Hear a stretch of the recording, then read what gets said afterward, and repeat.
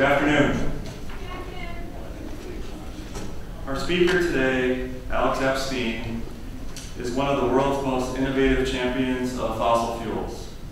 He is founder of the Center for Industrial Progress, and in an energy debate where fossil fuels are often condemned, Alex argues that they are the life-giving energy of the future, and says that we should celebrate, not demonize, the industry that creates them. He has defended fossil fuel energy in debates against Greenpeace, 350.org, and the Sierra Club, as well as environmentalist leader Bill McKibben. A philosopher by training, Alex challenges many of our era's popular notions about energy, industry, and environment. Alex is the author of Fossil Fuels Improve the Planet and his new book, The Moral Case for Fossil Fuels.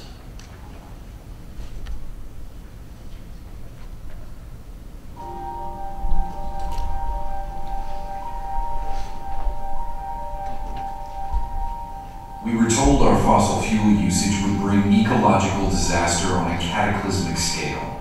Earth was supposed to be uninhabitable by now. Yet, life is better than ever. People around the world have climbed out of unspeakable poverty. By any measure, our environment is better than it's ever been. This, all powered by coal, oil, and natural gas. But how?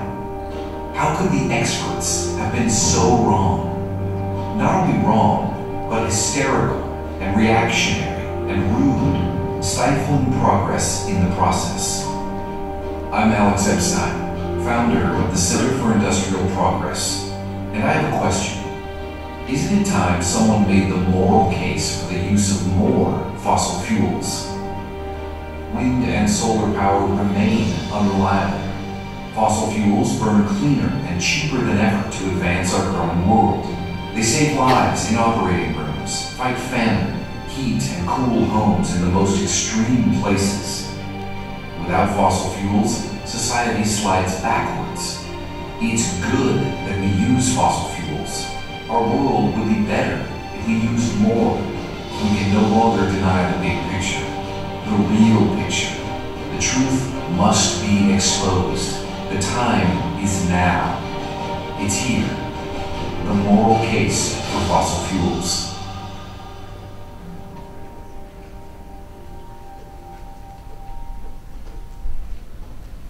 Please give a warm welcome to Alex Epstein.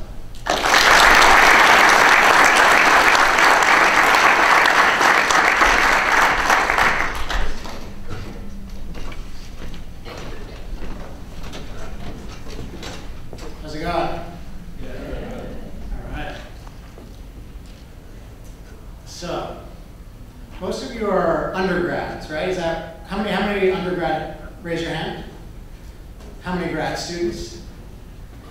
All right. So those of you who are undergrad, I'm 34 now. I kind of remember what that's like. Part of what's interesting about being the age is your voting age now. So many of you might have voted in the last election in 2014. Many of you will vote in 2016. And in the last election, and I think in the next election, this issue of fossil fuels will be one of the huge issues. And one of the things that's interesting about it is that, on the one hand, I am considered very controversial for saying we should use more fossil fuels. And I'll give you some of the reasons that led me to that as we talk today. But the odd thing is that in practice, everyone is using more fossil fuels. So, and even people are voting for it. So for example, in the 2014 election, you might not have paid attention to this aspect, but since I study energy, this is what I focused on. Almost all the pro-fossil fuel candidates won, and the anti-fossil fuel candidates lost. And for example, the issue of the Keystone Pipeline, which is a Keystone XL pipeline, which is a big issue, it really amounts to, should we be building more ways to transport oil, or should we be cutting back on that? Even Democrats who were very against it basically didn't mention that terminology because it was considered good to be pro-Keystone Pipeline. And there's a graph here that I think is really interesting. that kind of tells the story of this contradiction about what we believe about fossil fuels versus what we do about fossil fuels. So this is from 1980, this is to 2012, basically the present. It's just a little bit taller now. And I picked 1980 because that's the year I was born. And in 1980, a lot like today, you know, just like I today am being told we should be cutting back on fossil fuels, we need to get off fossil fuels. My parents, when they had me, the first of their 4 children, were being told, hey, you guys need to turn back, stop using so many fossil fuels. And their generation in the world completely violated that advice, as you can see here. So you see this massive increase, an 80% increase in the use of fossil fuels. And you can see that we've started to use other energy sources, particularly nuclear and hydro, a little bit more. But there's vast, vast growth in fossil fuels. And just to give one more perspective on it, I want to ask, think about what do you think is the fastest growing source of energy today in the world? So I'll give you a couple of options. So coal, oil, gas, nuclear, hydro, solar, wind. Those are the 7 kind of discussed. So who thinks coal is the fastest growing source in the world? Okay, who thinks oil? You gotta raise those hands high with confidence. Oh, that about tripled my perception of how many of you said that. Natural gas. Nuclear. Hydroelectric. Solar. Wind. And so in terms of growth, by fastest growing, there are kind of 2 potential interpretations. One is the rate of growth relative to what it is now. So even if something is just producing you know, a couple of megawatts of energy, if that doubles, that's a fast rate. But by fastest growing, I really mean in absolute terms, what are we using more and more and more of? Because that's going to mean what are we spending the resources on, what kinds of emissions are occurring. So the answer is coal. Coal is the fastest growing source of energy in the world. In the last 30 years or so, both China and India have both quintupled their use of coal. And the various international energy agencies are projecting vastly more use of coal going forward. So this is the trend we're on. Now the big question though is this a good thing? And certainly the prevailing answer, the answer that I always learned throughout my life, you know, I grew up in the East Coast, went to school in the East Coast, and now live on the West Coast. Certainly in all of those places, we're taught the prevailing answer is absolutely no. This is very bad. And the term that's used is this is an addiction. This is something that we're doing now. Maybe it seems convenient. Maybe you'll get a couple of jobs from the Keystone Pipeline now. But if you keep doing this in the future, it's going to be very destructive. And this is a very important argument to make, since I disagree with it fundamentally, but I think there's a certain truth to it, and in any case, it certainly has to be engaged. And I think understanding this argument really depends on understanding what fossil fuels are. So I'm just curious, how many of you feel confident you could give me like a decent definition of what fossil fuels are? Raise your hands proudly. I'm not necessarily going to call on you, although I'm not necessarily not going to call on you. Okay, so this is worth pausing on, because I had the same experience. I was fortunate enough to go to have a lot of very strong math science-based education, both in high school and in college when I was at Duke University. And it was really interesting because I heard lots and lots of people tell me how bad fossil fuels were and all the disasters they were causing. But there's one question, or more than one, but one question in particular that was never asked or answered, which is what exactly are fossil fuels? Which is weird, right? Because we're supposed to have these opinions. I'm supposed to be convincing you of my strong opinion. Someone else is supposed to be convincing you of their strong opinion, yet we're not even clear what we're talking about. And I think the intro mentioned my background's in philosophy. Has anyone here ever read Socrates through Plato? Yeah, so it's definitely worth reading. There's some very small books called the Dialogues, but in the book The Republic, which is Plato's masterpiece, he has this character. I mean, basically Socrates is Plato's teacher, and Plato's books feature Socrates as a character. Socrates, he's called the gadfly. He's really annoying. He goes around asking everyone what do you mean by that? So there's a guy named Thrasymachus who's kind of is angry about something and is talking about, I believe, about justice. And Socrates is saying, what exactly do you mean by justice? And Thrasymachus can't give a definition of justice. He's not really clear about it.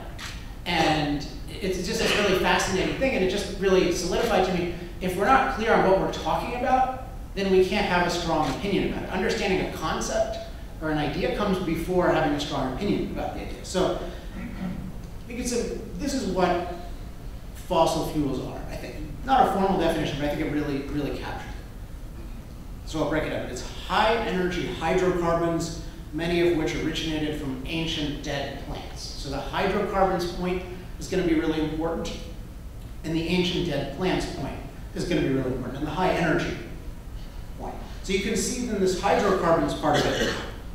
I think you can see it decently. Basically, big surprise, there's a bunch of hydrogen atoms and carbon atoms bonded together. Okay, so take it any kind of chemistry, you have some idea. The idea is that those bonds, the things that are holding those atoms together, are very strong.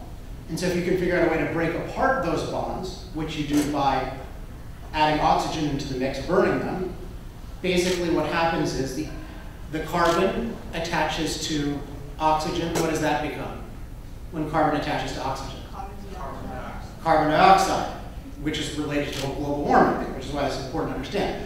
And then the hydrogen turns into what? Water, right? So you have this thing, you have these hydrocarbons, you burn them, combust, energy is released, and the main byproducts are carbon dioxide and water vapor. Make sense? So you have in that process both the appeal of the energy, which is that you have a large amount of energy stored in a small space, but also particularly with the CO2, one of the major concerns about the energy. And then another major concern is based on the fact that it comes from ancient dead plants. You can see this thing. This is a simplified description of picture of how coal gets generated, but it's kind of similar to the others. Basically, there's dispute about what percentage of quote fossil fuels or hydrocarbons come from ancient dead plants, but I think a lot do. And the basic process is you have the plants, and plants have a certain amount of energy, and over time they get piled up, and through heat and pressure, they get really, really compressed. The water comes out of them, you get sort of the purest energy, the most condensed energy. Now, why is this important? Well, part of it is because there were only so many plants to be compressed, right? There wasn't an infinite amount of plants that got compressed. So to the extent you're limited by plants, there's a concern about there's only so much of this stuff. And once you burn it, it's not there, right? Once I burn the gallon of gasoline, those hydrocarbons are not there in the form that's useful. And then the other thing that's going on is that, and I'll put it in these terms. These are kind of the three concerns. So one is this idea of non-renewable. There's only so many plants that got compressed into fossil fuels, so there's a worry we're going to run out. And then with CO2 emission, well, I'll do the second one. The other thing related to plants, though, is impurity. So in plants aren't just made of hydrogen and carbon. They also have all kinds of other elements in them, like nitrogen and sulfur. So if you have fuels that are based on plants that have nitrogen and sulfur in them, what's going to happen when you burn those? So when nitrogen combines with oxygen, it's various nitrogen oxides. And when sulfur combines with oxygen, it's what? Sulfur. Yeah, sulfur dioxide, which is what thing in the air, especially in Los Angeles, where I'm from. Acid rain. Yeah, acid rain, smog, these kinds of things. So when the idea is that understanding both, again, the benefits and the risks of this is very important just to understand. It kind of very simply follows from what it is, and then we're going to look at, well, how big are the benefits and how big are the risks. But it's important to understand how the thing works in the first place before we have an opinion about it. So anyway, these impurities in it, and particularly they exist the most in coal and the least in natural gas, but to the extent you have these and you burn enough of this stuff in a concentrated enough space, you can have a lot of sulfur dioxide in the air, you can have a lot of nitrogen oxides in the air, and that can be harmful to human breathing. So that's a kind of concern. So you have, and then the third one is the most common, is that the CO2 is a greenhouse gas, or more technically an infrared absorber. So without going into a ton of detail, It generally has a warming effect because sunlight hits the earth, the infrared portion of the light reflects back, the infrared absorber reflects some of the infrared back, and you have some increase in the amount of heat in the energy system. Now, all of these are a big question of magnitude, like how fast are we running out? It makes a big difference if it's 10 years or a million years. Impurities makes a big difference. Are there an insurmountable amount of these, or can we deal with them? With warming, it's if there's a little bit or a ton, those are very different kinds of things. But in any case, these are the concerns. And the concerns tend to be we're running out of them really fast. There's an insurmountable amount of pollution. It's going to be really, really dirty. China's going to get worse and worse and worse. And with warming, it's going to be not just a mild warming, but a runaway warming. So on the one hand, and this is very commonly believed, even in the extreme form. And so we have this contradiction, and you really, as voters, and as people who are going to live in this future, and some of you might be considering going into the field of energy, which is maybe one of the fastest growing fields in the US, you have a real moral choice. Because the question is, what are we going to do about these fossil fuels? On the one hand, we're using more and more and more of them. And on the other hand, there's a large contingent who says that the concerns with them are so large as to be catastrophic, and we need to radically reduce them. And on some political issues, people have little differences. This is one on which there are massive differences. So if you look at, say, the entities, many of the major entities focused on the climate issue, such as the Intergovernmental Panel on Climate Change, IPCC, that basic policy and the policy that is accepted by many countries. Now, it's accepted in words when they don't actually act on these policies yet, and haven't, and they've broken all their commitments in the past for the most part. Interestingly, the US has broken it the least, even though they didn't commit. It's a whole interesting story.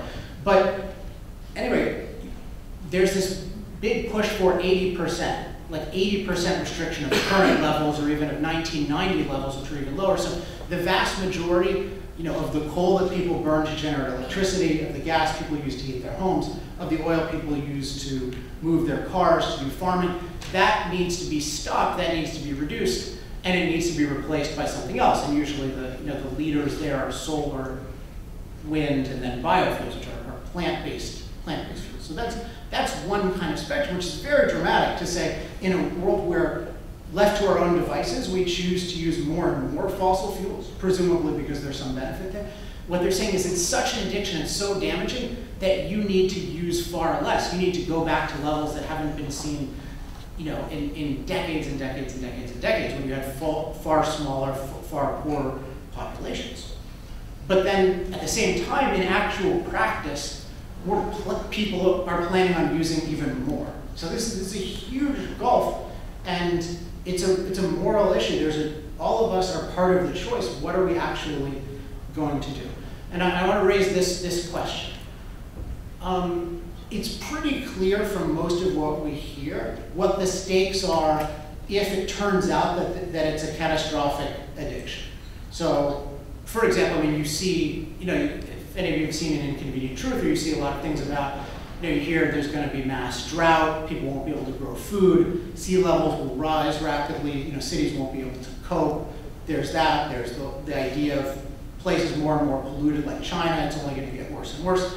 And the idea that we're going to be, we depend on these fuels, and yet we're going to run out of them, and then we're going to really be in big, big trouble. In the culture, those are everywhere. So if we look at sort of the downside, if there is a catastrophic addiction and we ignore it, and we keep using more and more fossil fuels, that's the downside. Again, if. But I want to ask the question that's not asked very often. What's the negative consequence if it's not a catastrophic addiction, or if it's just really, really important and not replaceable by solar and wind in the time frame discussed? What's the downside of getting off fossil fuels or of restricting fossil fuels? That's a real question.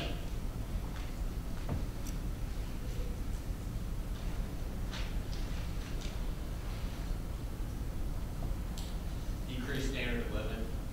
Okay, decreased standard of living. Can you elaborate on how that might work? Industries wouldn't have as much energy to produce things, so people wouldn't have jobs Okay, perfect. So industry wouldn't have as much energy, people wouldn't have as many jobs at factories. Other things? Food production. Food production. So can you elaborate on that? We use a lot of energy to make fertilizers and to store food and to cultivate.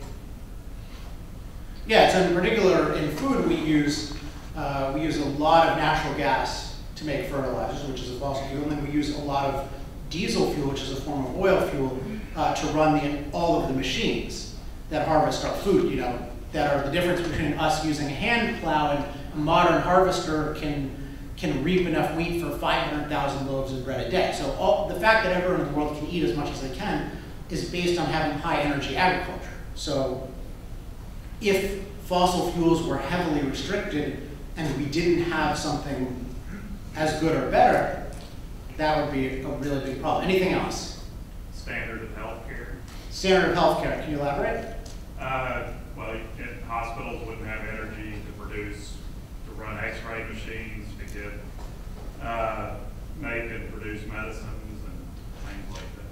Yeah, so we'll get into this a little later, but the more you look at energy, it's involved everywhere. You think about, for instance, just all the places you use electricity, how valuable electricity is.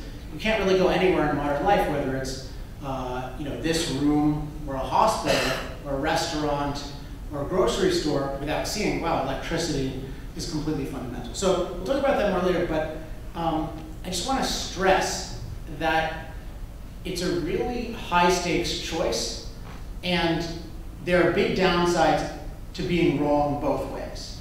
So it's the kind of thing that we have to really think about. It's worth putting thought into, because if you get it wrong, people die. I mean, it's just that simple. If you get it wrong, people die. So if you restrict fossil fuels unnecessarily, people die.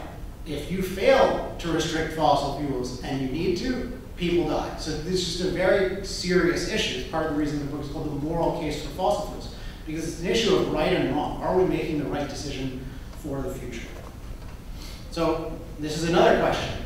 How do we decide? So you're not, in particular,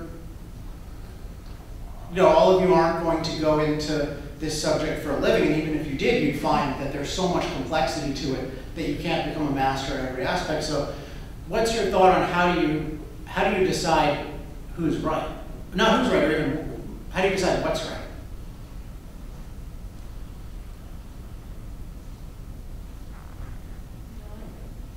Yes? Okay, so the answer to that question is to do Aristotle, that, right? Just to find the happy median, the mean, the golden mean, and to say to yourself, okay, we've probably got enough that we could devote some resources to developing alternative fuels or to make the fossil fuels cleaner and so forth, but we don't have to say we've only got 30 years to cut our production or cut our use by 80%. And so find the middle ground. So golden mean is a really interesting thing in Aristotle, because it's mostly about virtues. It's like, you with courage, like you don't want to be too strong on one side, you don't want to be too weak on the other. So in a sense, I agree with that, but you have to find the outcome that makes the most sense, that's overall the most beneficial. I think the aspect of that I read into what you're saying is that you have to look at the benefits and the risks clearly, and you can't. Is that accurate, or am I making that up? Well, carry on. Okay.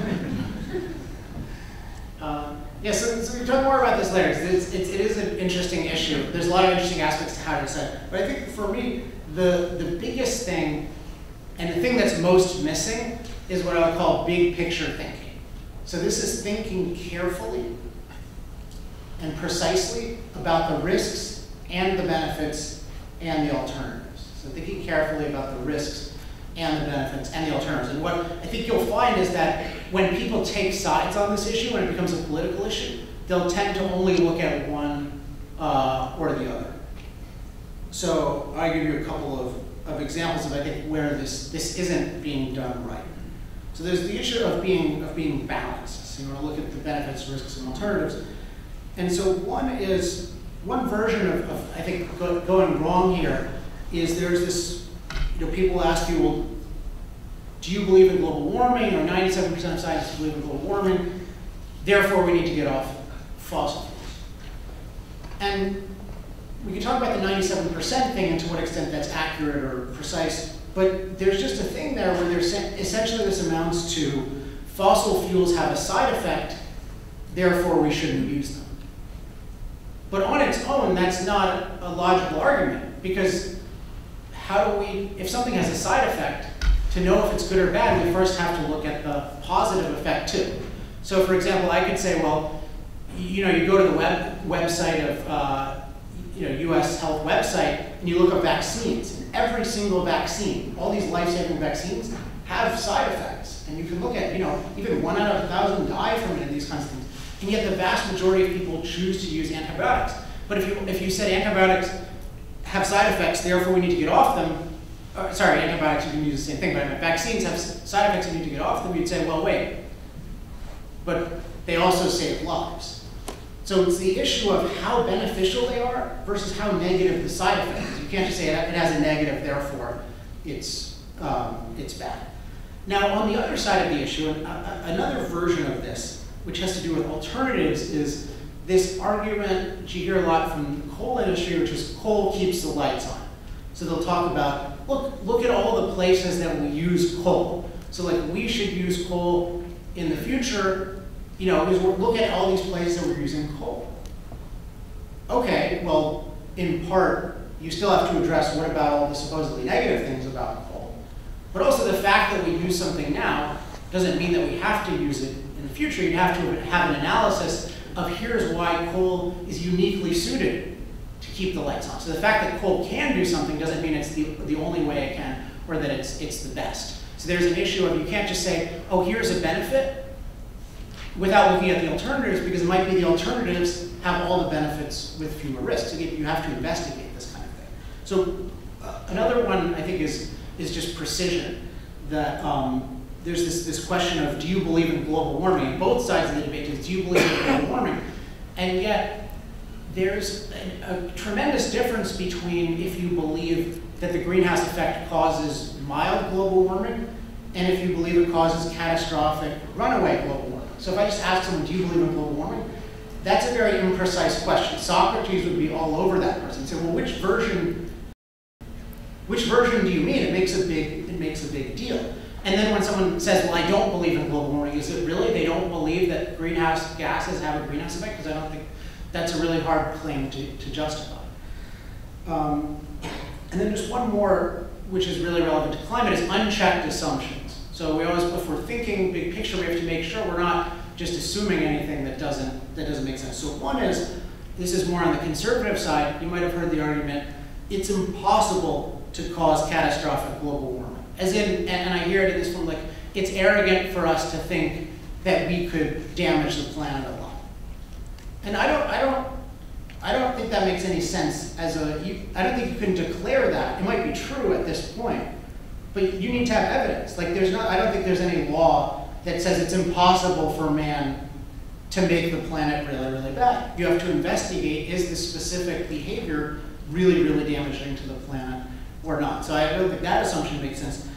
Another kind of assumption that I don't think makes sense, usually on the other side, is, well, there must be a way to replace fossil fuels with solar and wind. I get this all the time. Like, well, it's not working now, but it has to work in the future. I think, again, you have to go by evidence. Maybe there's something about solar and wind technology that's just a really, really big problem. So it's just always, we need to go by evidence, we need to be precise, we need to look at all the benefits and all the risks. And it's part of why I got interested in this issue, because my background is really studied a lot of math and science, but mostly philosophy. And once I learned how important energy was, and I started looking at the debate, I was very disappointed by how illogical and imprecise the discussion was, and people are talking past each other. And with this kind of serious issue where we are making life and death choices, you can't be sloppy. You have to be precise. So in terms of what you come away with today, I think that the big picture method of thinking about these things is more important than my particular conclusion about fossil fuels. So let's then, if we need to look at the benefits and the risks, let's look at the benefits and the risks. And first we have to consider a view that's very popular, which is that fossil fuels have no unique benefits only unique risks. So many of the people who say we need to ban most of them in the next 30 years will say, look, their benefits are completely replaceable by other technologies. And one reason given for this is, well, renewables, or solar and wind in particular, and biofuels, they have to be cheaper than fossil fuels because they never run out. They're based on the sun and the wind, which are free. And there's lots and lots of energy stored in the sun and the wind over the globe. So Al Gore likes to say there's enough energy in 40 seconds of sunlight around the world to power the entire world economy for a year. And in terms of raw energy, that's more or less true. And so what he'll say is, well, we should use sources like solar, wind, biofuels that are free forever. That's what he calls it, free forever. They're not going to run out, and they're using these natural sources and they'll keep replenishing. So does anyone have any objection to this? Does anything about that sound illogical to people? Yes? You can't exactly do that. You can't put solar panels all over the world. It's not possible because there's a lot of places people are living that you can't put solar. Okay. But Al Gore would respond to that, well, I don't need to, right? Because I just need in 40 seconds, so maybe I'll put 1/1000th of the solar panels around the world, and then we'll be totally good to go. It's also not quite as reliable as any other type of things. Okay, so wait, that's a different category of point, which is really important. It's not as reliable, presumably, because the sun turns off a lot. Almost like every day. Anyone else? Yes? There's a difference between raw energy and harness energy, and what you harness and use actually make use of. Okay, did everyone hear? That is the most important point that's probably been made by anyone today. Did you guys hear him? Okay, yeah, there's a difference between raw energy and harnessed energy. And what do you need to get from raw energy to harnessed energy? I'm asking you. Well, you've got to be able to convert it. And what does that take? That takes a lot of energy, it takes using energy, and there's a whole lot of chemical process, and each one has a different efficiency. It just depends on the process and what you do. Yeah, I mean, it's a fantastic answer. So, to just simplify it a little bit, it takes a lot of resources to turn raw energy into harnessed or usable energy. So this argument ignores that. So I actually think that one of my favorite refutations of this kind of perspective, oh, it's free, so it must be able to work, was given by Jimmy Fallon. You guys know who Jimmy Fallon is? Host of The Tonight Show. So this is a younger Jimmy Fallon. This is in the year 2000. I never forgot this. So when he was not taking solar and wind. He's actually a big backer of solar and wind. I don't think he understands that he actually refuted them in a certain way. But he came up with a policy. He was criticizing another form of renewable energy. So renewable energy is considered anything that comes from the sun and the wind, and so one form is plant-based, biofuel. So, we should use, for example, switchgrass or corn or sugar cane to get all of our fuel. And there was a proposal that came out that said, well, why don't we use another form of renewable energy? Let's use hazelnuts, because you can turn, because you take hazelnuts, they're oil, they have a form of oil, you can use those to power a vehicle, which is true. You can actually do that. So here's what Jimmy Fallon had to say about that. It's funny also how young he is. New Scientist magazine reported on Wednesday that in the future, cars could be powered by hazelnuts. That's encouraging, considering an 8-ounce jar of hazelnuts costs about $9. Yeah, I got an idea for a car that runs on bald eagle heads and Fabergé eggs.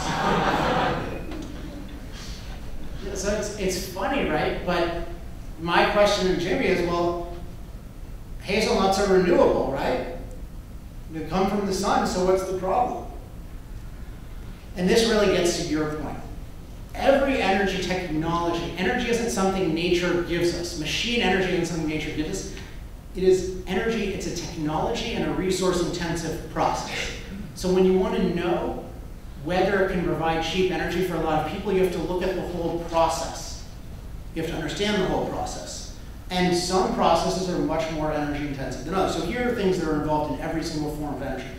You need to mine it, and certain things are much harder to mine than others. For example, the elements in windmills, like what are called rare earth metals, are much harder to mine than, say, coal, because rare means, it doesn't mean there's not many of them, it means that they exist in very low concentrations. So you have to take very large amounts of metal and sort of sift them into very small amounts of metal and isolate them. That takes a lot of resources. Coal exists in relatively pure form. Oil exists in relatively pure form.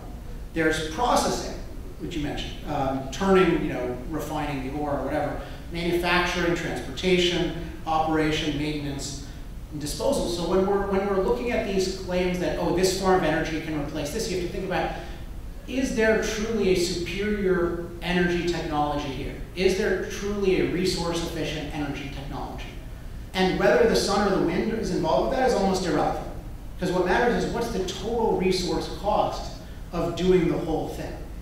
So again, with the hazelnuts, the sun is one input there, but the point is the hazelnuts, the resources involved in making hazelnuts are so much that it's completely unworkable. And if you said, we have to outlaw all energy except hazelnut energy, most people would die. I mean, it kind of sounds funny, but if that could be that that's the case for solar and wind. So here's one thing with solar and wind, that in terms of resource efficiency, one problem they run into is that the sun, while there's the sun and the wind, there's a lot of energy overall, it exists in quite dilute form compared to, say, coal and oil, and certainly compared to nuclear. So what happens is, to produce energy, you need much, much more, at least steel and iron. That's one kind of thing. And those are interesting to analyze. One of you mentioned we need a lot of solar panels. The thing, though, I don't think that's an issue, but I think by far the biggest issue comes from the thing that came up earlier, which has to do with the fact that the sun isn't working half the time, which is what's called the intermittency problem. The idea that the fact that solar and wind do not come in an on-demand stream. They come intermittently and very variably. And so the issue is, we need energy, we need power on demand to power our civilization. How do you get an unreliable intermittent source to provide reliable energy? And that's where you need tons and tons of resources. Because you need, what you really need if you want to run the world on it, you need a means of storing it. And it turns out, producing the resources to store large amounts of energy really well really doesn't exist. And this is why we find it very frustrating how quickly we run out of batteries on our iPhones. Batteries can't store nearly as much energy as, say, gasoline, and they are very, they're very, very expensive. So what happens in practice is countries just can't use that much of this kind of energy because it's not reliable. What they can do is they can have it as a supplement to fossil fuels. So I want to show you what happens take a real world example. The world leader in solar and one of the leaders in wind is Germany. So this is the German experiment. So this is the most up-to-date data we could get. So this is and the most precise data in existence. We got it from the official German energy people who give it to you on every 15 minutes. And this shows you over a year how much of the energy use is coming from solar and wind. Now, for various reasons, just for the technically minded, the reason it's flat at the top is because they won't give you daily energy consumption for everything, so it's sort of an average of the month. But as you can see, it's falling well short, and sometimes it dips below 3%. And so if that's what's happening, if it's that erratic, what that means is that you still have to build all of the reliable energy that you had before. You still have to have the same capacity, which is why they're building record amounts of coal capacity, even though they spend tons and tons of money on this. So in reality, people give a lot of kind of fantasy scenarios, but in reality, the intermittency, the unreliability of solar and wind have made them failures in terms of producing cheap, plentiful, reliable energy in the world.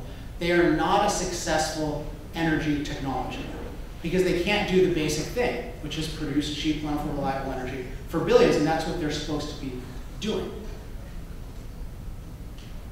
And so this is sort of a negative on one side, but on a positive, and in Moral Case for Fossil Fuels, the book, I talk about nuclear and hydro, which are much better energy technologies than solar and much better performing, but still, for various reasons, have been unable to scale anywhere near globally in comparison to fossil fuels. And so if we're talking about the benefit. So the core benefit of fossil fuels is that it's a uniquely cost-effective, resource-efficient, scalable energy technology. So if billions of people are going to have energy, then you need fossil fuels. That's the only energy technology that can do it. In the same way that vaccines are the only medical technology that can insulate people from most of the risks of certain kinds of diseases, in the same way antibiotics are the only medical technology that can cure many categories of diseases.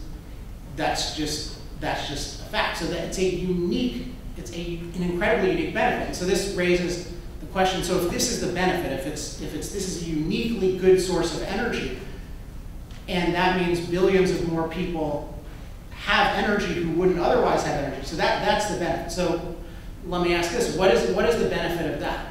What's the benefit of billions of more people having more energy?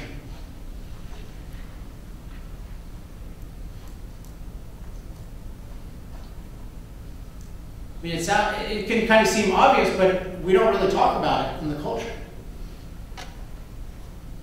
Yes? Well, the lights are on for one thing. Okay, the lights are on, and the lights are also on in places where the lights aren't on now. So you can have the lights go on in the future.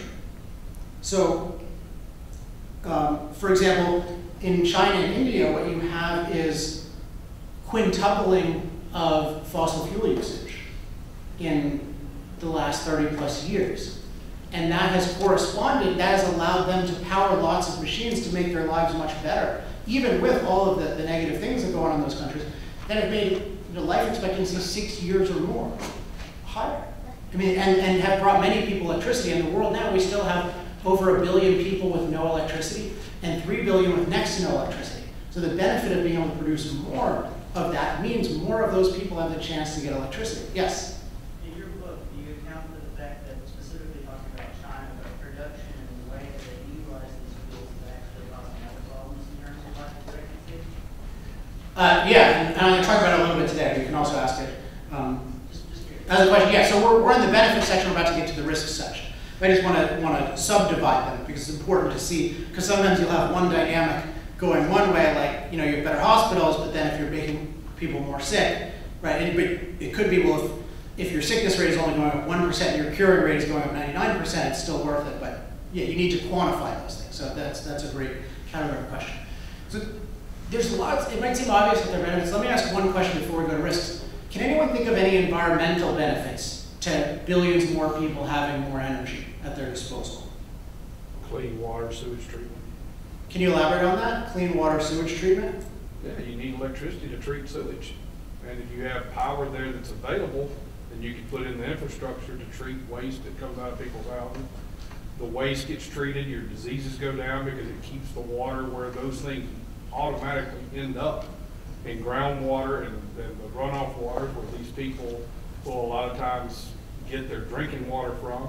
So you decrease diseases by treating the sewage, because sewage treatment normally knocks out a vast majority of the pathogens. Drinking water requires energy to get it to potable status. And so if you have power there, then you can supply those people with clean water and treat their waste. Yeah, it's an amazing point. So when we think of energy and environment, we're usually taught to think of how is this form of energy going to make the environment worse. But it's really important to think about how can energy make our environment better. Because energy at its core is really our ability to use machines to do things for us. And there are a lot of ways in which our natural environment is really, really unpleasant, and we need machines to do things for us, and one is water. Nature doesn't give us an endless supply of drinkable water. We need to manufacture that. So more energy will mean more machines for people, more clean water for people. Now, how about in climate? Is there any way in which more energy could help people in terms of the climate? Lower air conditioning. Okay, well, people are laughing, but I don't think people would be laughing in a third world country if they actually got air conditioning. So we take it for granted that, oh yeah, there's something called air conditioning. But air conditioning saves, millions and millions, who knows how many million lives. And in places that are slow to adopt it, such as France, you have people who, in the summer, they'll have heat wave, and they'll die from lack of air conditioning. Yeah, so Any other climate-related benefits? Okay, I think you'll see that there's going to be a lot. Okay, so let's go to the risks. This is, by the way, an interesting thing of just the history of the world in the last 2,000 years. There's a very strong relationship between CO2 emissions / fossil fuel use, life expectancy, population the world can support, and GDP per person. So this unique source of energy, this unique technology, has been improving lives for hundreds and hundreds and hundreds of years, and it continues to do so today. This is a kind of health statistic, which is created by the water, created by more hospitals. So the world is, one perspective is the world is getting much, much better. We keep hearing that it's getting worse, but it's really getting much, much better, and this kind of energy technology is really crucial. So let's look at the three concerns now, and then we'll take some questions, and then there's going to be a panel. So there's non-renewable running out, there's impurities leading to pollution, the health issues that you mentioned, and then there's CO2 emissions leading to warming. Now there's a lot to say about these, but the thing that I think is really notable, and I indicated before, is that all of these views and these predictions of catastrophe have been around for a long time. I had a very formative experience when I first started studying energy, and I wanted to think about, well, who's really right about this issue? I read a lot of the history of the thinkers, especially over the last 40 years. And what have people been saying about these things? What have they said about solar and wind? What have they said about pollution? And there was a newsletter called Access to Energy, which I found to be the most helpful thing I ever read on energy. It started in 1973. And I read the back issues from then to the time the guy died, which was in 1993. And what blew me away was how all the debates we're having today, and all the opinions we're having today, and all the negative predictions we hear today have been around for decades and decades and decades.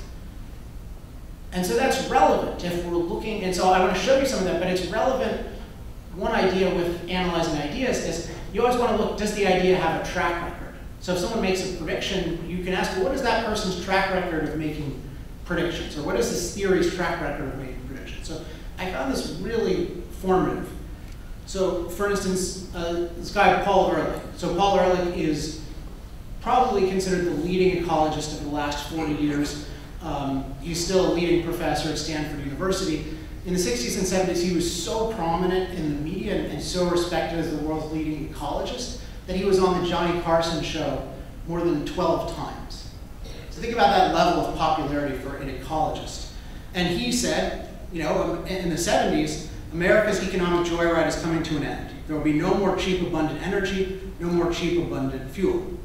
And then he said in 29 years, and this was from the early 70s, the United Kingdom will be simply a small group of impoverished islands. If I were a gambler, I would take even money that England will not exist.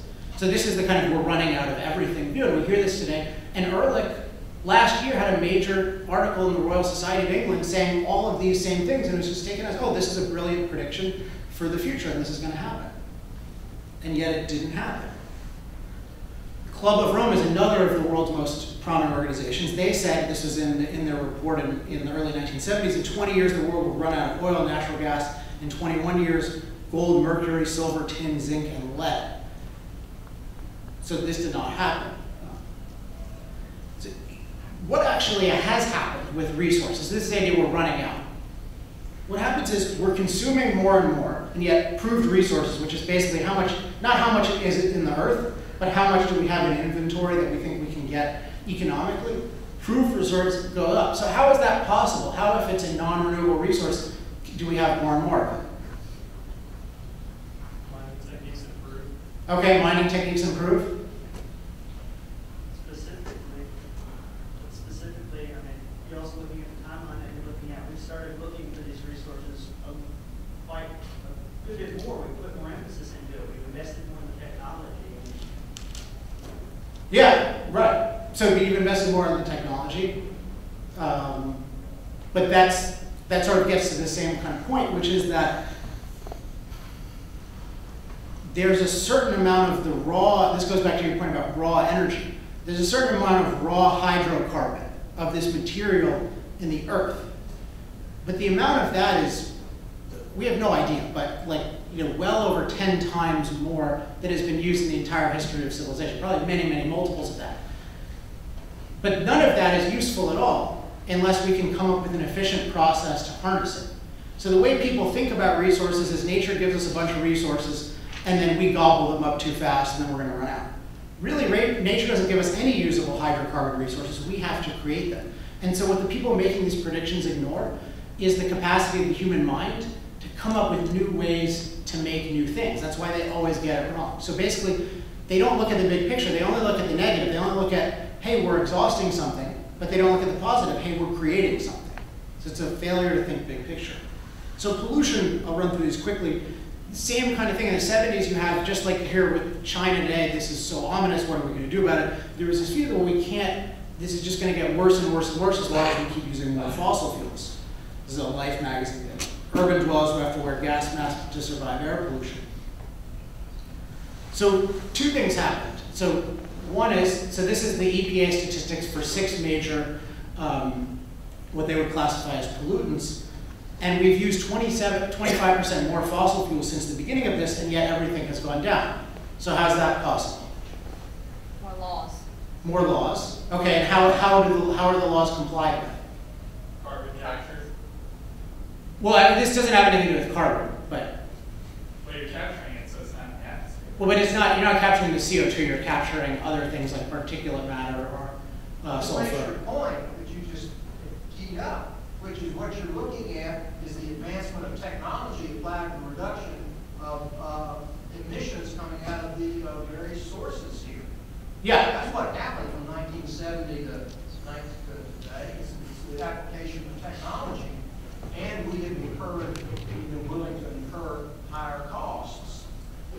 Right. Impose those costs on ourselves. So we don't want to have the cost of air pollution. We're going to exert effort and gain a reduction in the air pollution, but it's going to cost us money to do it. Yeah, exactly. So the issue of law came up. So however, the core issue though is technology. So you have to, even if you have a law that says you have to do this, somebody has to come up with the technology to implement it. So the point is that the people with these very negative expectations weren't necessarily counting on, hey, technology can make things better, so we can use more fossil fuels and have less pollution. This is part of the answer to China. Technologically, we already know that it's possible to make coal plants far, far cleaner than they are in China, which means that there are technology issues and more fundamentally in China, policy issues of people not taking air pollution seriously and having central mandates to have unhealthy concentrations. Quick question, yes? Doesn't that argument kind of work in the favor of solar and wind as well? If we can make it better, why don't we make it better? Yeah, well, I would never dispute that argument with anything. But the question is, are you actually able to do that? So in the law, just to be quick about it, what you would want is you'd have a threshold of, okay, this is the acceptable amount of emissions, because you're always going to have some amount of emissions of something, and then everyone has to play by those rules, and then may the best technology win. But in the same sense of according to what you said along that timeline there, the same thing for being said back then is we're not going to be able to make it cleaner, and that's what started this mass panic at the same time. So you're basically saying what they were saying about the pollutants and everything back then about wind and solar, is that there's no way we're going to be able to make it. This isn't practical. We have to panic right now. We have to run away from this source. But so let's talk about the role of law. So I think you're mixing together the use of force and the non-use of force. So what I'm talking about is people are saying forcibly, you people in Kentucky, people in Mississippi, you need to shut down your coal plants. So the thing that's giving you cheap electricity, those all need to go. Those are immoral, you're not allowed to use them. It's gonna lead to an apocalypse. Don't worry, solar and wind will come to the rescue. Primarily what they're proposing though is a restriction. So if you propose a restriction like that, you have to have conclusive evidence that that is not going to ruin people's lives. And what I'm saying is there is no evidence whatsoever that these particular technologies can in any way approximate fossil fuels. So it'd be like saying, well, we're going to abolish all of modern medicine, and you can only use what people would call holistic remedies and natural herbal things. It's on that level of arbitrariness.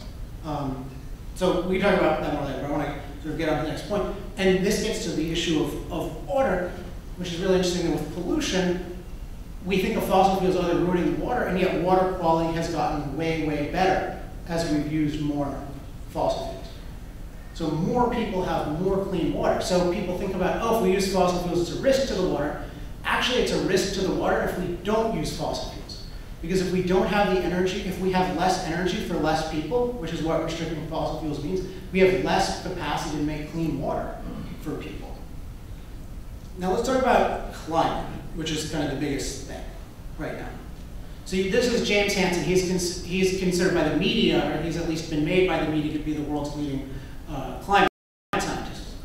And so he has said, in 1986, he came to prominence saying that basically the next 10 years, and so that was in basically the 90s, temperatures would rise by 1/2 to 1 degree Fahrenheit, and then in 2000s, they'll rise 2 to 4 degrees Fahrenheit. So, and this is another guy, this was in the thing, Bill McKibben, a few more decades of ungoverned fossil fuels and will burn up, to put it bluntly. So by now, it's supposed to be really, really, really, really hot, like to the point where our lives are getting ruined, more people are dying. This has been predicted for decades. So when people predict it now, they've just shifted the doomsday date, right? But the doomsday has been predicted for decades and decades and decades by the same people, but it hasn't come true, and this is kind of the interesting thing. We're using much more CO2 than ever. It's increasing very rapidly, and yet the temperature is not going up that much or very consistently, and particularly if you see at the end, in the last 15 years, which is when Hansen said it was going to go from 2 to 4 degrees, it's basically flatlined, even though the increase in CO2 emissions is higher than ever. So there's something off with this kind of thinking. And technically, for those of you who are engineering-minded, this has to do with the fact that greenhouse effect is a logarithmic effect, not a geometric effect, and therefore you'd actually expect the warming to diminish over time. So which is this kind of graph. Yes? In your previous graph, for the slide before that, you're talking about climate change. But temperature and climate aren't exactly the same thing. So here, you do see an increasing climate over time. So to say that there hasn't been a significant increase in temperature as you're referring to climate change, I don't think that's... Okay, sure, I'm happy to clarify that. And I talk about this extensively in chapter 4 of the book. So there's this issue of, do you use the term global warming or climate change? This has been, so chronologically, it's interesting what happened is the dominant term used was global warming. And then what happened is that worldwide average temperatures were not increasing at the rate predicted by the models. And so then the popular terminology became climate change, which has sort of a more vague meaning, and there's a lot of advantages to it. You seem anxious to say something, let me just get something. But in terms of let's think about what the theory actually is. So the core of the theory has to do with CO2. So CO2 is an infrared absorber, it causes warming. So the theory is that as the Earth warms more and more, that's one theory. That's one. Stage one is the Earth will warm very, very rapidly. Stage two is that will cause climate to be more negative to human life than it otherwise be. They'll call it destabilized. The climate is not stable, so I don't think it makes sense, but they'll say there will be more and more negative dramatic events, like more hurricanes, more floods, et cetera, et cetera. And then kind of the third thing is then it's going to be really rough for us, we won't be able to cope with it. But the climate change is theoretically derived from the global warming. So if it doesn't warm, the theory doesn't say there's no climate. CO2 is not like causing a hurricane by itself. It's causing a hurricane via warming. So that's why I focus on warming, because warming is the root of it. So if you look in chapter 4 of the book, I show the statistics about things like storms and storm energy. And in general, those have remained pretty steady. They vary over time, but they're pretty steady, and that's not surprising because it hasn't warmed much. So I would just say that it's been very misleading for people to call it climate change to ignore the fact that there hasn't been warming, because theoretically the warming is the cause of the climate change. Oh no, I wasn't talking about the terms of global warming or climate change. I was just saying that there is a difference between temperature and climate.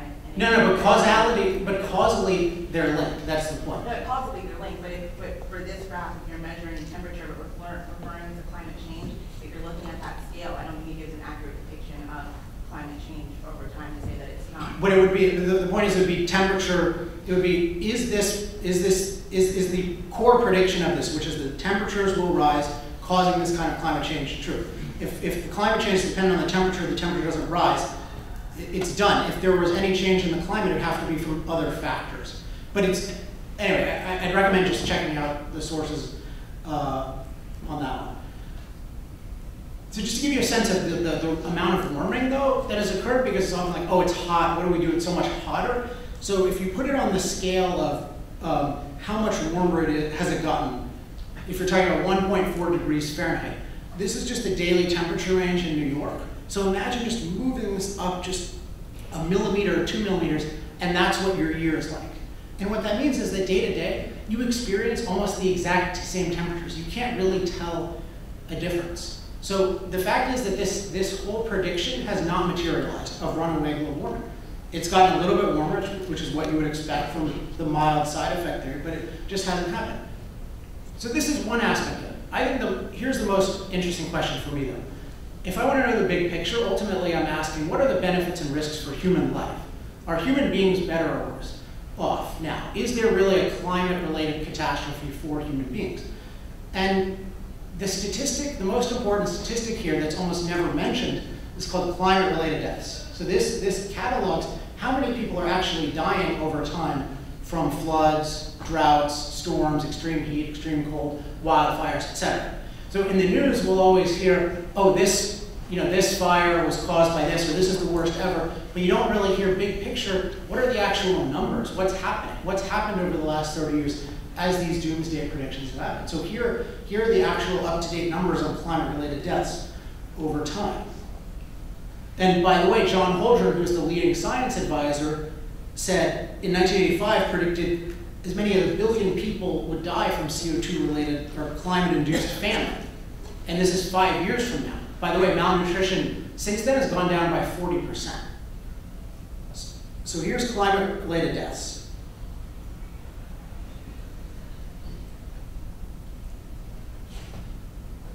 So it's the more fossil fuels we use, the fewer climate-related deaths we have.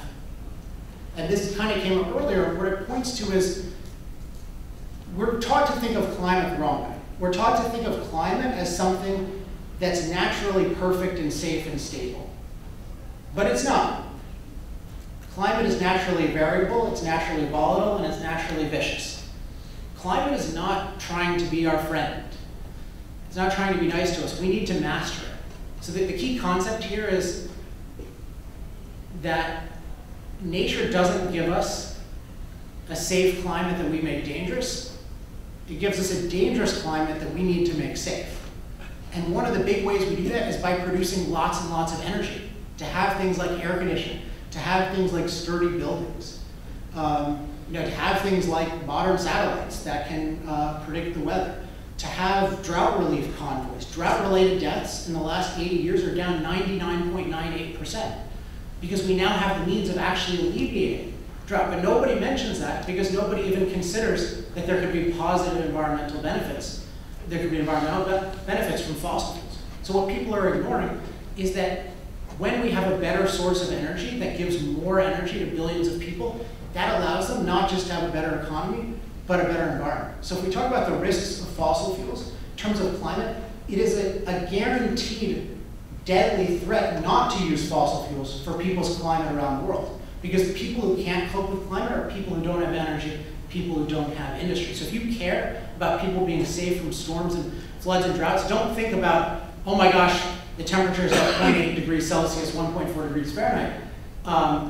Think about people need to industrialize. People need energy to protect themselves from climate. We need to master climate. So I understand it's a new concept. I talk about it for 2 chapters in the Moral Case for Fossil Fuels, but I think it's really important not to think of nature as something that's perfect and then we mess it up, but as something that has a lot of potential, but that we need to actualize. So I think that this is really kind of the key. The reason the experts get it wrong is that they fail to think big picture. And I'll stop with, I want to wrap up now, but it is just on issue after issue. I just want you to notice they're not thinking of the benefits, they're only thinking about the risks, or they're underplaying the benefits and exaggerating the risks. And this makes it really hard to deal with legitimate issues like real kinds of pollution, where in certain places, like in China, there are policies that harm people. And so you mentioned the issue of causes of death, like people dying early because of inhaling certain forms of smoke. Now, you have to look really carefully at those studies because tons and tons of studies, many more studies claim causation than can actually prove it. But you obviously have a lot of unpleasant air that people are breathing there, and that should be the kind of focus. But you should focus on, hey, let's improve the air quality, not let's reduce our ability to improve our lives, because you have a place in China where even with whatever damage the air quality has done, people live far longer in the cities than in the country, and they live far longer now than they did before fossil fuels. It's an incredible net benefit that we're undercutting. You can ask him the question here, but I need to wrap up. So it's not only do the overall benefits of fossil fuels outweigh the risk, but the environmental benefits outweigh the environmental risks. So just to wrap up, so the two big ideas today are big picture thinking, so looking at all the benefits and all the risks and all the alternatives. And then I believe that if you use big picture thinking with that issue, you conclude that fossil fuels are not this self-destructive addiction that's destroying our planet. They are a life-enhancing technology that's improving our planet. So I'll take questions for a minute. We need to have the panel. If any of you want to get in touch with me, I didn't write my email, but it's alex@alexepstein.com. Feel free to follow me on Twitter. And then anyone wants to take a look at the first chapter of the book for free and some of the graphics, it's moralcaseforfossilfuels.com. Thank you for having me, and we'll do questions in the panel.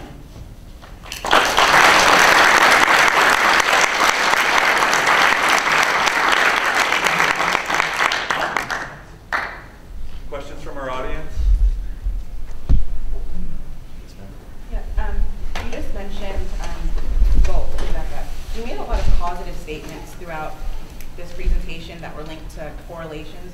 So increased CO2 emissions being related to decreases in poverty and increase in living. But correlation is not causation. So I think there's a huge gap there missing. Correct. Yeah. So I think it's an important point. What is the relationship? This is because it's really philosophical, philosophy of science point. What is the relationship between correlation and causation? Because it's sort of a very, it's a very popular thing to say correlation is not equal causation, and it's true. But here's one thing that's true about causation. It always includes correlation. So a lot of the way we discover causation is we see, oh my gosh, these things are really, really closely linked together. Let's try to figure out the relationship. So here's the core relationship, which I mentioned a couple times, but it's worth elaborating on. Energy is not just any industry or any technology. It's the industry and technology that powers every other industry and every other technology. So energy is our ability to use machines to improve our lives. Nature doesn't make any aspect of life perfect. In order to perfect it, to improve it, we need machines to improve it. So any unit of energy, every extra calorie of energy we have at our disposal, we can use to improve some area of our life. So for instance, with let's say you're concerned with natural disasters, and so you want to build sturdier structures. So energy is involved in every stage of that. It's involved in putting it together, it's involved in transporting the materials there, manufacturing the materials, getting it out of the ground, etc.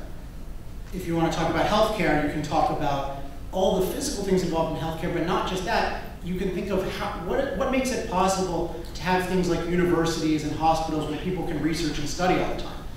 And the answer is it's only possible to the extent machines can do our labor for us. Like, you guys are mostly not doing a lot of manual labor. You're not doing the manual labor necessary to sustain yourself. Neither am I. We can do it only by grace of machines powered by lots of energy that do the work to improve our lives. So the reason you have these very strong correlations is because of the mechanism of the energy powering the machines to improve our lives. And as this gentleman pointed out in very big detail on water, that what he did with water, you can do with anything else. And that's why in the book, a lot of the focus is explaining the exact causation. And I can agree with that, but when you separate it based off of CO2 emissions, by there you're indicating that particular fossil fuel energy source is responsible for it. Well, I mean, it certainly is a major responsibility. I mean, you can't have a thing where you can't have every single cause mapped. So I guess the question is significant. I think there's a lot of other major factors. Well, so there would be a question of what is our level? Do you and I have the same level of agreement on the fundamentality of energy in these other things. My indication is at this point we don't have the same No, I level. agree with you that energy is a major factor, but I'm saying by isolating just that fossil fuel asset and then citing that as a causative factor for all of these other things. No, but I was going to say, I explained that it was a causative factor. So you can disagree with my explanation in regards to insufficient, but I did explain it. So I think I tried to be fair, and I think I was. Yes. Actually, a couple of questions if that's okay. So I'm actually in agreement with the lady here where I think not just that one chart, but several charts where you say that there is an increase in CO2 that is being emitted, and here is the increase in life expectancy, and here is the reduction in number of deaths. The way it was put forward, these two charts put together, essentially sort of implied, it seemed like you were implying that higher use of fossil fuels is good because it's leading to less fewer deaths and stuff, but that's hardly the case. I mean, essentially. Well, so you made an assertion that I disagree with, but what's the question? The point is, no, well, do you have a question? Yes, I do have a question. Okay. The way I understand this whole argument that you're trying to put forward is it's not a modern case for fossil fuels, it's a modern case for energy. The reason those things are going down is because we have more energy. It happens to be the case that fossil fuels at this point of time, according to your argument, are the most efficient and the cost-effective way to get energy. But if we had access, if instead of fossil fuels at this point of time, our technology was such that we had equal access of equal efficiency and comparable cost to some other form, then you would basically be all for it according to your argument, right? Correct. So what's the question? So the question is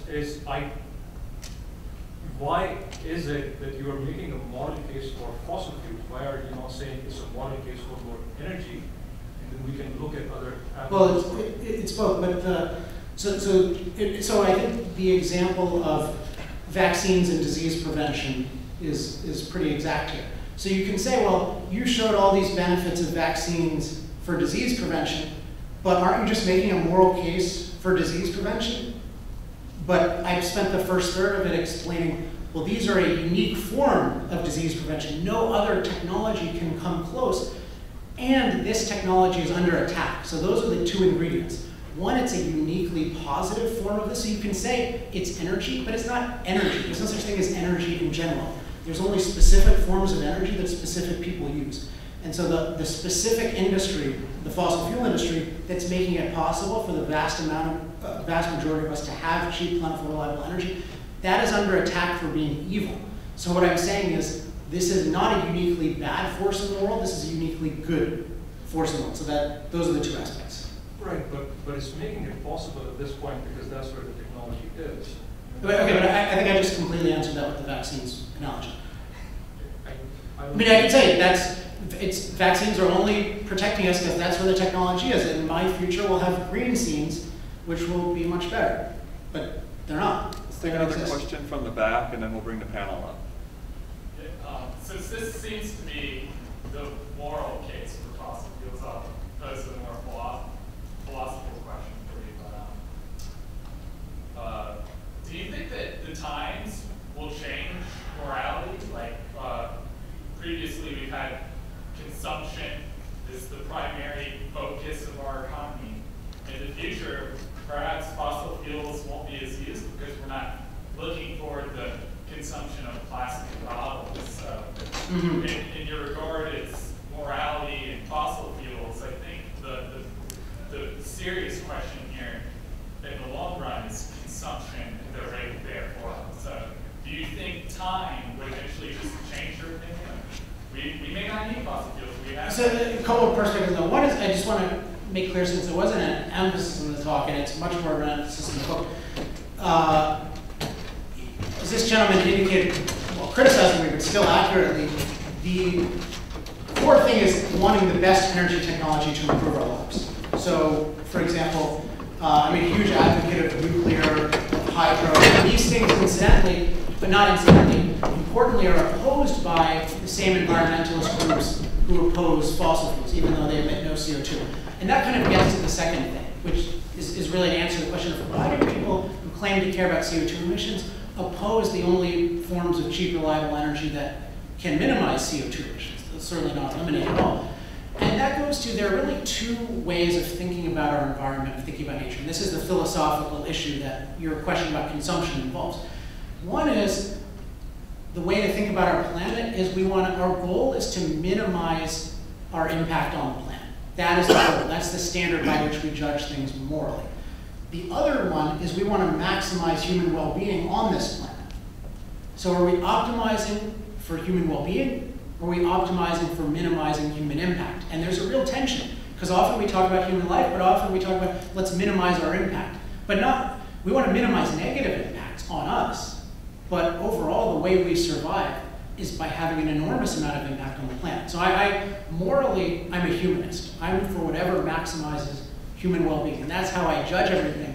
And ultimately, the leaders of the anti-fossil fuel movement, I believe, it's not that they're really confused about the benefits and risks of fossil fuels to human beings. They, if you look at them historically, really just think we're doing way too much. We're moving too many things around, we're building too many things, we're mining too much, we're too industrial, too many plastic bottles. And I think that might be true in some instance, but in general, no, we need to keep improving the planet. So fossil fuels are an amazing way of making our planet a better place to live, and we should keep looking for better and better technologies to do that. So I hope we don't get to the era where people think consumption is evil, because you need to consume to live. At this point, I'd like the panelists that we've brought together to briefly introduce themselves. Alex, you're welcome to stand, or if you want to. I feel like I have an unfair advantage. Well, I'm mostly going to hear about the bill, so I'll just. There's a room for you to sit down if you'd like. Oh, I can sit. Perfect. Yes. Great. Dr. French. I'm Dr. Todd French. I'm an associate professor in chemical engineering. I've been at Mississippi State for 15 years now as a professor.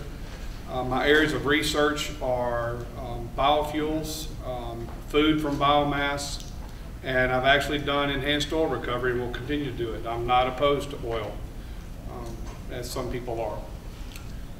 Dr. John Bickel, I'm professor of philosophy and the head of the Department of Philosophy and Religion here at Mississippi State. I've been here for 6 years.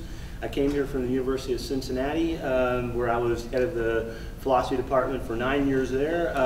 I'm also a neuroscientist. I'm on faculty at the Medical Center in Jackson. And I'm a philosopher of science and a neuroscientist by training, with also some interest in the way that the various kinds of moral ideas are realized in our neural structures. I'm Dr. Renee Clary. I'm in the Department of Geosciences. I'm an associate professor. I came to Mississippi State in 2006. I came from Louisiana, so I have a very strong petroleum connection from the University of Louisiana at Lafayette. My chief research area is in geoscience education, how to produce a geoliterate public so that we can make wise decisions with regards to environmental issues that come our way. I'm Roger Reddy from Plant and Soil Sciences. I work with plants and plant physiology area, how plants respond to the environmental conditions. I've been here for more than 25 years at Mississippi State. Let's thank our panel for joining us.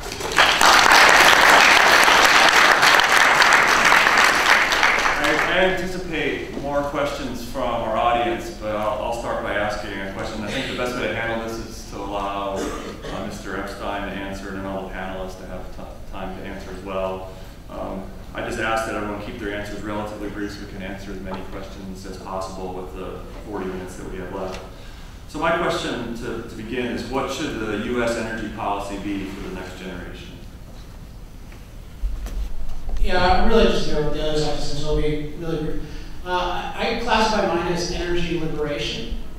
So having as much freedom as possible to produce and consume energy.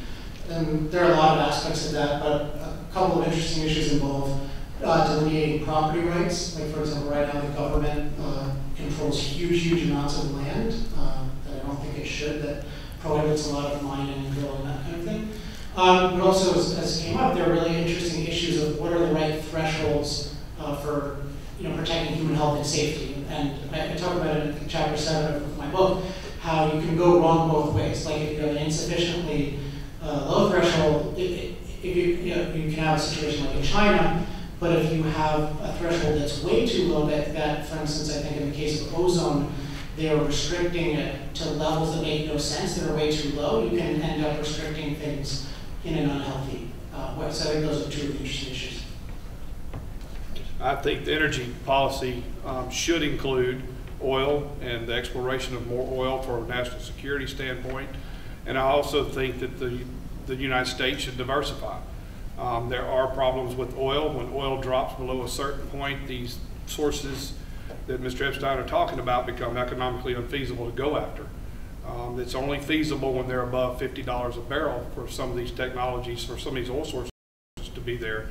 Now, when oil starts to reach $100 a barrel, like we've seen in the past, then a lot of the alternative fuels can become cost competitive with some of those. And there are a lot more technologies than what Mr. Epstein has referenced in his book. There are things that are being developed that he's not aware of. There are a lot of people that a lot of people are not aware of. And I think these things need to be continued. I think DOE is blind and arrogant in the way they approach their portfolio, the way they do research. They're very monoscopic in the way they view their things. They tend to focus on one technology and dump billions of dollars in the hope and prayer that it works out, and it hasn't panned out for them yet. But I think that this needs to be a diverse portfolio in the way that we approach things in our fuels. Great, thanks. I will say that one thing that Alex said that I certainly agree with as a committed political libertarian is this emphasis on individual liberty. But I also want to raise one point. I don't have any recommendations for U.S. energy policy over the next certain amount of years. But there's one thing that worries me a little bit about the way that the discussion, this big picture discussion, has been going, at least within this particular forum. It's easy to slide into a kind of simple-minded consequentialist ethics when you're thinking about these kinds of issues. Weigh up the cost, weigh up the benefits, what's going to be the greatest good for the greatest number. But that's only one of at least three major frameworks for thinking about ethical issues within Western ethics itself. And I'm convinced, I'm not sure if this is true or not, I have to see evidence for it, but I'm also convinced that some of the challengers to the kind of view that Alex was presenting are not utilitarians, they're not consequentialists. They have another kind of ethical framework, more of a sort of duty-based ethical framework. So this point he was kind of hitting on at the end of his last few remarks about his humanism versus this perhaps non-interventionism, I think it's actually a broader dispute. And it's one that I think needs to inform things like energy policy, and that is, what is the ethical framework that we're going to use to address these kinds of issues? Are we going to stick with a kind of simple utilitarian consequentialist ethics, or is that the wrong general framework for ethical thinking, for thinking about these kinds of issues? I don't have much more to add. I totally agree with Dr. French that we do need to diversify. And I know that in my lifetime, if I think of the major changes that I've experienced, and I'm old, I would say it's been in telecommunications. But I look back at my grandmother and where she lived and how she interacted with the environment, and you can see the tremendous impact that fossil fuels had on her during her lifetime. But we focused a lot of our attention into fossil fuel recovery, and once we have that infrastructure there, we tend to go after that. We keep it going. But I do think it's time to diversify and look at other sources of energy so that we can be poised for the future. I think it's more diversified policies will be the right thing to do it, so that we can invest technologies on different energy sources. How about a question from our audience that all of our panelists can answer? Dr. Kandu. So, all these predictions, what went wrong? Why they are so wrong? Is that like because the predictions they made, they basically probably, I know I'm not a climate scientist, they use some models, the models are wrong, all the inputs are wrong, something happened. I mean, this math there probably. So that's my question. What went wrong? Are you just referring, I mean, because there's two sets of predictions that are sort of irredeemably wrong. There's the climate ones, but also the resource ones. So are you referring to both of those, or No, just I'm one? talking about the like catastrophic like a climate change, like if temperature will go run away and everything. Like as you said, 1986, like 2020 years, 1 billion people will die based on some assumptions. So the temperature will go up like that, and that did not happen. So that means that is something. Some assumptions are made that's not probably right or something. Yeah, and I think when you have people predicting complex systems and claiming high degrees of confidence in it, that's generally something to be suspicious of. So if you take the realm of economics and the recent crash, it's still fairly recent, you have people who had very high public degrees of confidence that there was no housing bubble, and people who acted accordingly, and many models by smart people, but they didn't have a real ability to simulate the system. And that often occurs. It's very hard to simulate complex systems, and in climate science, people have nothing resembling an ability to simulate that system. So what happens is the people who, one dynamic is the people who are most irresponsible in claiming confidence that is unwarranted get the most attention. This has happened in all sorts of movements historically, including really tragically, say, like eugenics, where you have these predictions that the gene pool is degrading and you can't allow people to procreate freely because it's going to lead to this kind of, and there's just these kinds of theories that are wrong, but people make them very, very confidently. So there's also the issue of underlying bias, which goes to the humanism issue, which is that there's this view of we should minimize our impact on the planet. And part of the underlying, I would say, theology of that is that nature is like a fragile mother to us. It's this fragile system that if we disrupt, if we impact, something bad is bound to happen. But it has a similar relationship with like a God and a religion. If we violate, if we go against God's will, there's going to be a hell. Well, here it's if we go against nature's will, nature is seen as a God, there's going to be a kind of hell. And that kind of viewpoint, which they'll call the delicate balance, that's really a theology. It's not objectively based in science, but that viewpoint leads to expectations. And if you read Holdren's work over the last 40 years, he's totally mired in this. He thinks that we are just ruiners of the planet and we're going to bring about an apocalypse, and no amount of evidence will change his theory. He just keeps changing it. He just keeps changing the doomsday. So let's let the panelists comment on that. We'll start the other direction, Dr. Reddy. I'm not a climate scientist, but it is the climate. Global climate is a very complex process, and it's not easy to. You cannot hold on. That is 20 or 30 years before it. Whatever the prediction is, understanding at that time is much different, and the modeling component at that time was much different. You cannot hold on what is said 20, 30 years back today. So it's a very complex system. It is not easy to understand. So the predictions are evolving over time. You cannot hold something that was said 30, 40 years back. The predictions are evolving as we learn more about science and the simulations. It's improving over time.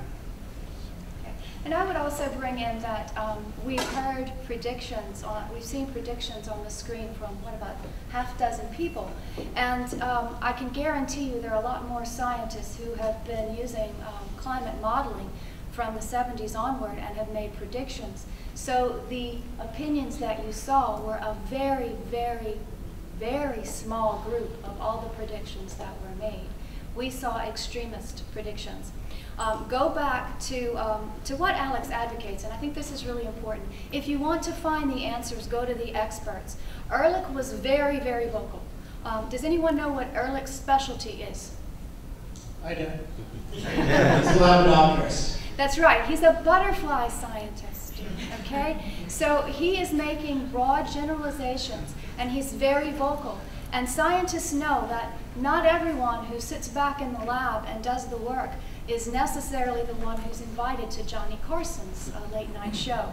So although there were a lot of people doing the science, not everyone was getting equal time. So what you saw was a very select, small group of quotes and predictions that does not represent the entire scientific community. And you had a very good point. We cannot be accountable for something that was predicted 30 years ago. New data come in, and science is not static. That's the very, very important take-home message here. Science is not static. It's through replication that we learn and advance. So predictions from 30 years ago don't hold now. But can I just address that? 'Cause I think it's significant. I disagree with that significantly. I'll jump in. In terms of the quality of the climate predictions and how those are improved, one thing is if it is indeed true that they have improved dramatically, it would at least be necessary for the leaders, and James Hansen is still the public leader at this anyway, to concede that they have been vastly wrong in the past. So if you make vocal predictions, you tell people to base their lives on it. They were telling China to cut down on fossil fuels. They were telling them something deadly. They were wrong. They would have killed people if they were right. You can't just say, oh, sorry, I got it wrong by a couple decades, let me change it now. So there's a huge amount of intellectual responsibility about it. In terms of the state of the current models, chapter 4 of the book, I go into that a lot. They completely over-predict warming, and there's also a whole problem of, you can say, oh, today's models are the best. Big problem, you have no precedent to them. So you have to have some sort of, if you're judging predictive models, you have to go by the predictive record. That's a big part of it, and again, they don't concede it. The other thing is, did I cherry pick? No, these are world leaders of public opinion, and this is the focus. I'm not saying every scientist agrees with these guys. That's exactly the point. They do not. But the view that's been represented, this is an addiction, this is going to ruin our lives. Part of that mechanism is that the people with the most extreme views have been given the biggest platform, and those are the predictions that you are being asked to act on. So the whole premise of this is you are being told, get off this stuff, it's bad, these deadly things are going to happen. So if the scientific community believes that it's being misrepresented by extremists, which it is, the scientific community has a moral obligation to speak up. And I would say that the scientific community in climate has been abominably silent about this issue. And what they do is they don't want to get kicked out of societies. So societies put out statements that do not represent the views of their members. The members do not speak up. And it's really irresponsible. So to the extent that Ehrlich didn't represent the views of scientists, where the heck were all the ecologists saying, this guy is a crank? They were silent. Yeah, please. I want to take on an issue with the use of the way that computer simulation is done in particular branches of science. Now, I mean, I'm coming from a perspective both in the philosophy of science and in neurobiology that emphasizes experiment, on the bench, especially if you're trying to ferret out the difference between correlation and cause. And it seems to me that the reliance upon computer simulations is one of the huge reasons why so much of this has gotten so wrong for so long. I was part of a lab in graduate school that was one of the earliest labs in neuroscience to actually use computer simulations, but we did it for one purpose and one purpose only, to make predictions that we could then test on the bench in the lab. There was not some idea that the simulation was a scientific end in itself. And I think that now I understand that some sciences are forced to rely more heavily on computer simulations than they are on intervention experiments to find causal mechanisms. But to the extent that a science has to do that, it should be less confident as a matter of epistemology in terms of its confidence in its predictions and certainly in its explanations. Yeah, I think that the problem with a lot of those models they were using back then was it's with anything that's this complicated, as Alex has alluded to. Knowing all the variables is just impossible, and how these variables interrelate with one another, and being able to accurately predict that. And you know, a lot of these times models are done to show a method to what they want to see happen.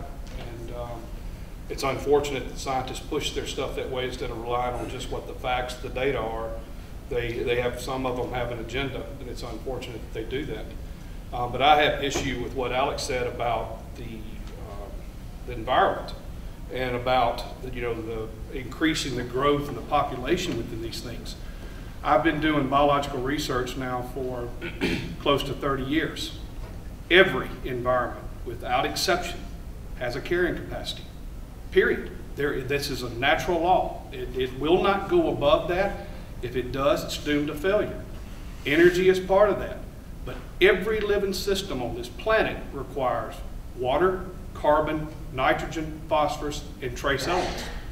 And we're racing with the increase in India and China and putting more energy in, and these people are proliferating. And no, don't walk away from here thinking Dr. French would let somebody go hungry. If I personally met them, I would not do that. But we have to think of ourselves as a race. It's more than just us. It's more than just us here. Now we have the generations that are coming after. And as these populations, as Alex put up in his slide, start to race towards that, we will plateau. Make no mistake, we will plateau. And the reason why is because we're going to find the rate limiting step in that equation. There's going to be something that's going to come up that's going to prevent life populations from increasing anymore. Another danger to the populations increasing is diseases. He talked about all the wonderful antibiotics and all the wonderful vaccines, and they are. There's no question about the improvement to life that those things have made. But when these rare, these unique diseases start cropping up, and they don't are not treated with the current vaccines, or not treated with the antibiotics, we've got problems. This talk of Johnny Carson reminds me when he put the envelope on his head and tried to predict what was in the envelope. We'll have time for one more question from the student in the back here. I have a question. I'm wondering if maybe an element that you're leaving out of your argument and situation as far as the sensationalism behind climate change argument, because I think one thing you're missing, and maybe you can give me your opinions on this, is the human element. Now, I guess it's easy to say, obviously, a lot of this data was way, way off, but is it not possible also that the sensationalism itself generated such interest that we've made positive change? I mean, you can find examples of this throughout history, in the past 100 years in industry, where, yes, alarmism is terrifying and bad and give people an uproar and a bunch, so to speak. But is it not possible that this alarmism generated positive change, which led to the differences? No, in this case it didn't. The argument for that is much stronger with pollution, where you had, I think in the 70s, people were way undervaluing fossil fuels, but they were focused on pollution. You did have improvements in pollution issues, and you can connect that to some of the hysterical stuff that was said by people, everyone's going to be wearing gas masks. That wouldn't have happened right up, but they did reduce pollution. So that's an instance. With climate, I mean, the two things you can do are, even in this theory, are reduce CO2 emissions, which didn't happen at all. We rapidly increased them, and then you can adapt. Now, hysteria didn't cause the adaptation. That wasn't the focus. The focus is never incidentally on adaptation. It's almost never on adaptation. It's on, let's stop doing what we're doing, let's restrict things. The point, but it's notable that what did improve things, what led to the dramatic decline of climate-related deaths is adaptation or human ingenuity. And where I disagree with the comments on resources and carrying capacity, I think you really have to understand that human beings are completely unique in nature in terms of being the only intelligent species who can literally create resources. Resources are not something that nature gives us. They're overwhelmingly for us, otherwise useless raw materials that we transform. So aluminum was not a resource. We made it a resource. So chapter 8 of the book is all about this issue, but I think a lot of what informs my perspective is the focus on human life. And by the way, you made the utilitarian comment that upsets me, that I'm an individualist. I'd like to talk about that more with you afterward. But the human life focus as the end and the individual human life, but then the technological, ingenious mind as the means, and believing in those two as powers. I think that's my framework for thinking about things. Well, in the first place, humans can't create elements. And what I'm referring to... Elements aren't resources. They are resources. We need them as cofactors in our enzymes. That's the way basic biology works. In order for us to catalyze reactions, there are certain elements that are required. And once the humans begin to take that up and it's sequestered away, life will cease. It happens in every aspect, from bacteria all the way up to humans. We are no different. And once we reach this plateau here, then the resources are gone. There is a reason that the population ceases to grow. Energy will not take us above that. Yeah, I mean, this is a long discussion. I think people should check out chapter 8 of the book. I think any of those elements you can get into the bodies where you need. No, I'm saying when we deplete them because population is too great. Okay. Let me make just one point on this, on the human ingenuity argument. I mean, I certainly don't want to downplay it. It's an important argument. It does have a logical limit, though. There's a really nice cartoon that the philosopher cognitive scientist Dan Dennett likes to use, which basically has a couple of scientists standing by a board just covered with these incomprehensible scrawls of equations and the like. And then right in the middle of it is a thing, and then a miracle happens. And the one scientist is saying to the other, I think you should be more explicit in step 2 here. I have that same kind of feeling about the human ingenuity argument. Sure, it's important, it's certainly the case, but it also has that flair, that flavor of, and then a miracle occurs, a feel to it when you really push it to its logical extreme, and I'm just a little worried about it being pushed to its logical extreme to solve every single problem. I guess what I would like to comment on is just the awareness. And I think that we're all intelligent enough to realize that just because you hear it on TV or read it on the internet does not make it factual. So I was out in 2008 with a group of students in Yellowstone, and they performed beautifully. These were online students who had not applied their skills and their content in the field, but they applied everything beautifully, and I was just amazed until the conversation came about to climate change. And it was as if science had been sucked out of the room. And if I had closed my eyes and taken away accents, I could have heard Rush Limbaugh and Rachel Maddow and Glenn Beck, but I didn't hear science. And that was the problem. So if in hearing some of these in hearing some very doom and gloom predictions, if we start investigating, then that's a good thing. But don't take something at face value. And what I started doing with my own students is having them go to the actual scientific reports. What do these reports say? How can you transfer this? Did the media take it in context? So go to the original sources, read about it, and make your own decisions based on the science, not what someone else tells you to think. Last comment by Dr. Reddy. Something on this, escalating CO2 levels, for example, there will be some winners and losers as far as the plants are concerned. So I'm not, at this point, not sure whether we have the right to change the mix of species that is going to happen globally. We are unable, as a human being, we are unable to create something like Rocky Mountain forest in Mississippi. It's humanly impossible to create something like that. And if we make something that is going to plant, the species mix is going to change, then it is going to be a little problem to a certain extent. With the change in CO2, there will be some winners and losers. Well, I'd like to thank Mr. Epstein and our panel for participating in this discussion. Let's all thank them.